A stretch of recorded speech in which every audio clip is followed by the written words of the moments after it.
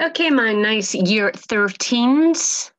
We are now going to look at your answers that you did, majority of them based on the scientific report. You should have completed out that worksheet so that you understand each section, but also make sure you read the section on the classroom notebook on Teams because that outlines it further as well.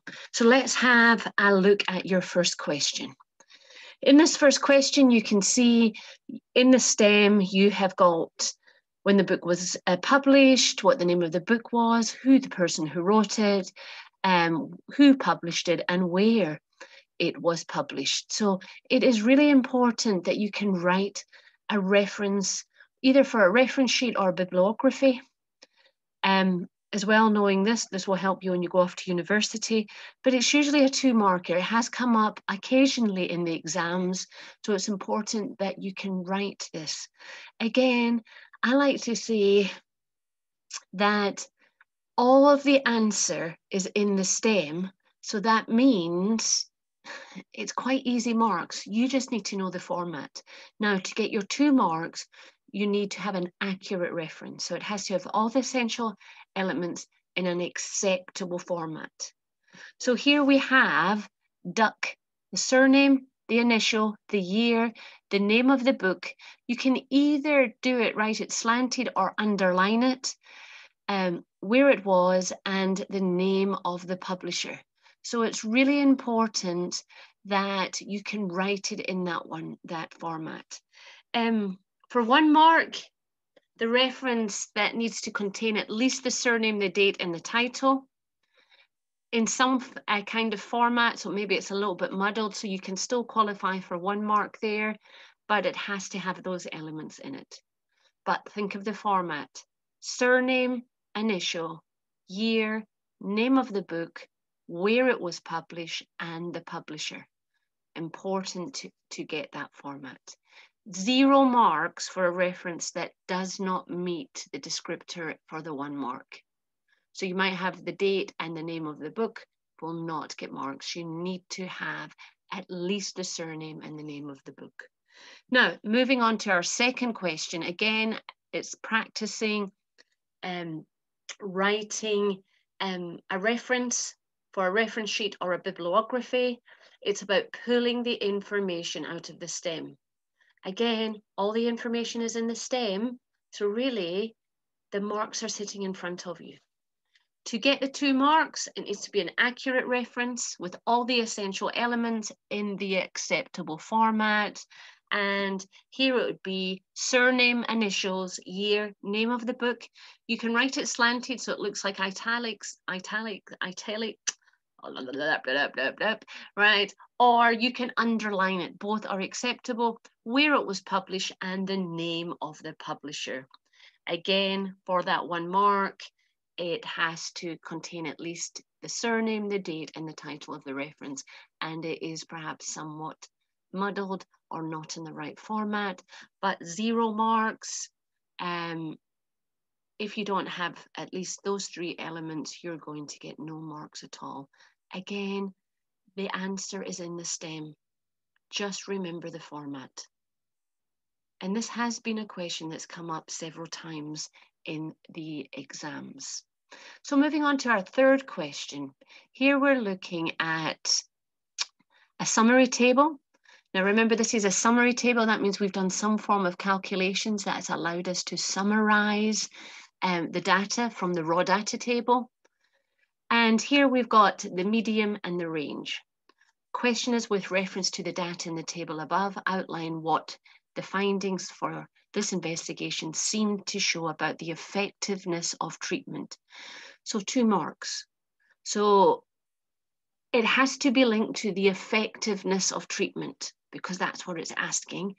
And what is the data telling us? Now, you do not need to bring in both the median and the range. According to the mark scheme, you get 1 mark for a brief finding and a further mark for appropriate elaboration, or you can give 2 brief findings. So remember, brief findings, it's brief, not going into a lot of detail for both of them then. But I personally would go for just one of them, and then I can make a nice solid point and an explain. So I'm going to give you two using both of them. On average, the treatment group shows greater improvement after the treatment than the non-treatment group. Now, it has to be linked to the STEM. It's not just saying the medium shows this and the range. It shows that the treatment group showed greater improvement, because remember, it's talking about the effectiveness. So we're using the word greater improvement. The average improvement scores for the non-treatment group was very low, a medium of 2.7, suggesting that the treatment gains, medium of 10.9, for the treatment group was not simply a result of a passage of time. So that means by passage of time, it doesn't just improve as time went past, because we saw in the non-treatment group or the no treatment group that they didn't get or show a large amount of improvement. So you could have done it that way, made a nice clear point, and it's important to link to the data. I'm now focusing on the range for another one. There was some variation in both groups, because that's where it's showing, because remember, the range is to do with the spread of the data. The bigger the range, the more spread, so the more variance, right? The more differences within it. So just a little bit of recap on that. So there was some variance in both groups as shown by the ranges, but it was wider in the treatment group of 2.1. So that means there were more people that showed differences in how much the treatment actually helped them. And the low range of 0.8 in the no treatment group suggests that most people in the group had similar low improvement scores. So there was less variance. So what this is kind of saying, it's saying the treatment group did help, but actually it helped people at different levels. Not everybody was helped to the same level. I've looked at that one and both aspects. Right, so moving on to our next question. What is the likelihood of the psychologist having made a type 1 error in the study? Explain your answer.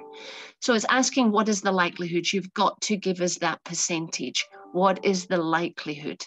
Then explain it. Now, a type 1 is when the level of significance has been set to lenient.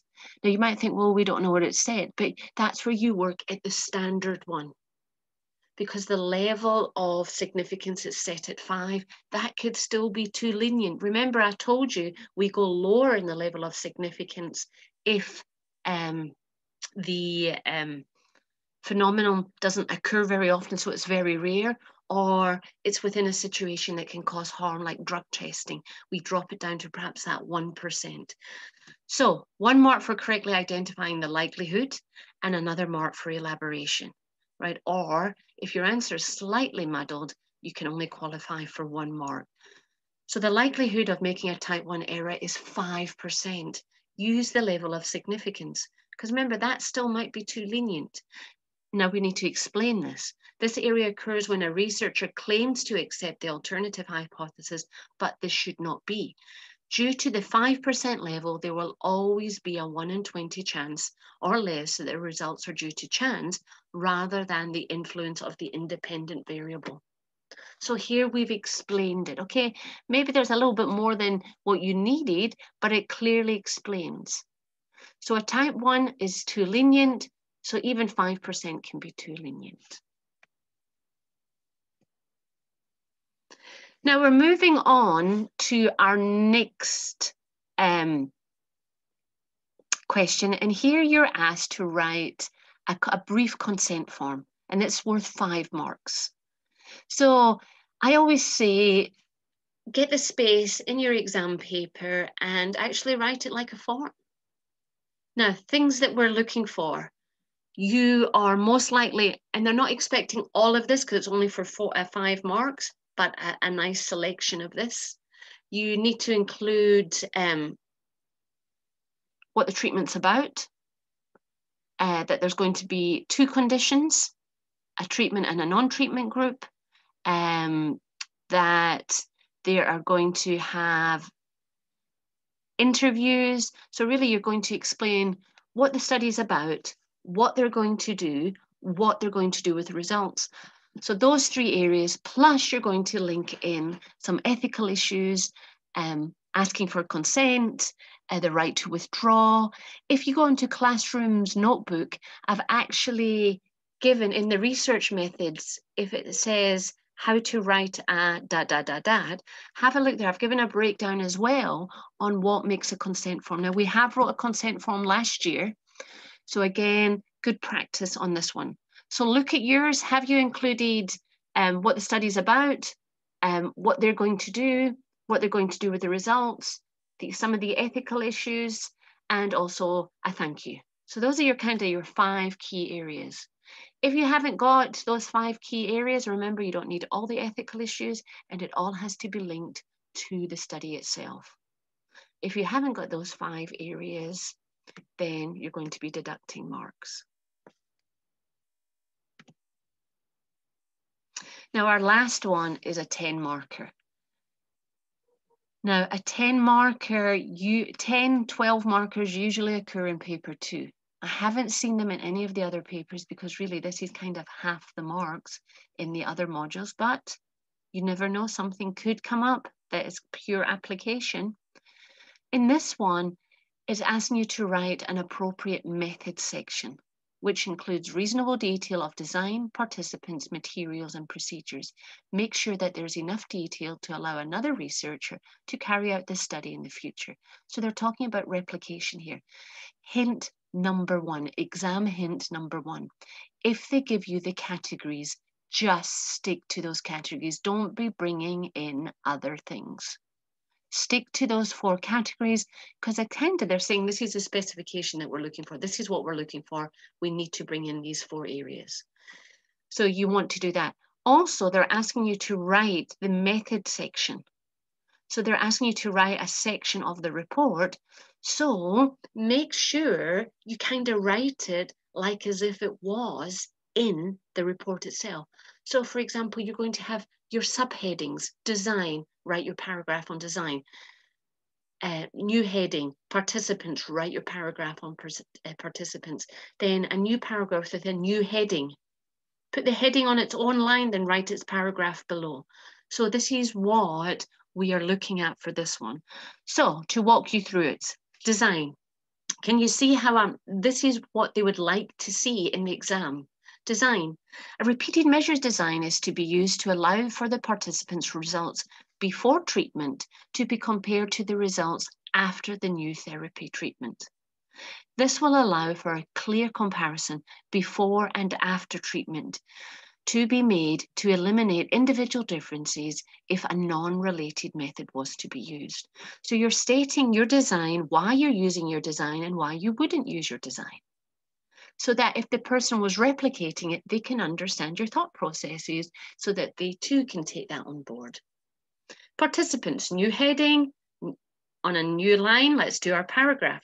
The target sample, so identify who's your target sample, is to be made up of both males and females. Remember, you will get this from the STEM.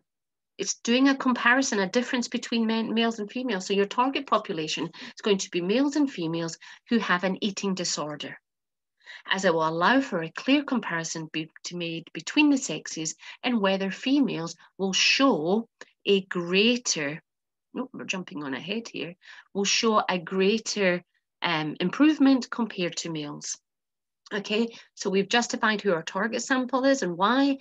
How are we going to get it? A volunteer sampling method to be used, as posters can be put up in the clinics asking for volunteers who suffer from eating disorders. We can't do opportunity sampling. We've got to, because it's a socially sensitive subject, there's a lot of ethical issues surrounding doing investigations in this area. So we need our participants to volunteer. So in our participants, we've got new nice chunky system.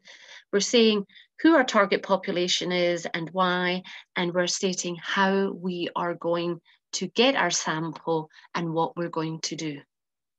Now we're moving on to the 3rd section, and that was material. Okay, give yourself a heading, then your paragraph. Consent forms to ensure that the participants are fully aware of what the research is about and can give fully informed consent. Questionnaires for before and after the treatment. There we go. We've got the information that we need. Because remember, we're not giving them the treatment. We're not the counsellors. They're going in for this treatment. Procedures, participants to complete the consent form, which will inform them of the purpose of the research, their role, and how the research will be used. Participants, jumping on ahead, sorry, to complete a questionnaire before and after the treatment. Okay, so you're giving an outline of what's going to happen. So they're going to do a questionnaire before and a questionnaire after treatment. So here we've got our 4 sections. This, I know it's 10 marks and you're thinking in the comparison to a 10-mark essay, but actually they've given you the 4 areas that you need to focus on. You don't need to focus on any other areas. If they didn't, then you would have to come up with the different areas. But they're expecting you to write it like a report. And actually, if you follow that format, it makes it much easier. Now, pause the video now and have a look to what you've wrote. Where do you think you fall? Are you up on the top band, 9 to 10 marks, effective method section that demonstrates sound knowledge and understanding of the investigation design? The design decisions, it's not looking just at the design, they're looking at all 4 paragraphs, and appropriate, and the description provides an accurate detail of the design, participants, materials, procedures of the studies. They're only looking for those areas: design, participants, materials, and procedure. They're not looking for others, so don't bring any others in. Effective and appropriate report style. They're not looking at it as one big paragraph. They want you to do it in the subsections. So take your time, remember, work through the video, pause as you go along, use your different color pens to annotate, to add on, and remember, take time to reflect. What have I done well? And jot it down. What do I need to do to improve? It's identifying those skills. Is it not interpreting the question? Is it only answering half the question, not meeting the mark allocation, not applying it? Is it knowing what assessment objectives the question is all about? So it's really important to take that time. Right, my lovelies, work well and take care.